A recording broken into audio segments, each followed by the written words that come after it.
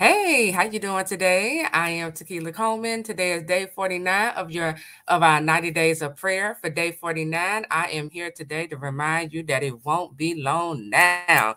Go with me to Amos chapter 9, verses 13 through 15, reading from the Message Bible. It says, yes, indeed, it won't be long now. God's decree. Things are going to happen so fast, your head will swim. One thing fast on the heels of the other. You won't be able to keep up. Everything will be happening at once, and everywhere you look, blessings like wine pouring off the mountains and hills. I'll make everything right again for my people. Listen, God is making everything right again for his children.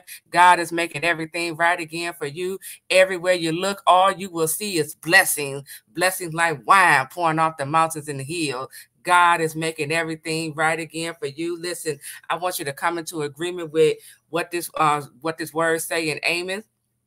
It won't be long now. Put that in the comment. It won't be long now before I receive the call. It won't be long now before God opens up communication between my spouse and I. It won't be long now before I see what God promised me. It won't be long now before I see what God said. It won't be long now before God is bringing this love story around full circle. It won't be long now before I'm living in my new house. It won't be long now before my husband and I are walking in purpose together. It won't be long now.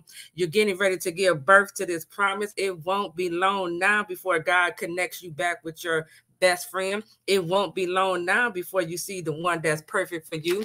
It won't be long now before you see your heart's desire manifest right before you. It won't be long now. You are about to see your prayers being answered. You are about to see your spouse restored in their right mind and made new. It won't be long now. Things are going to happen so fast for you. Your head will swim. Okay.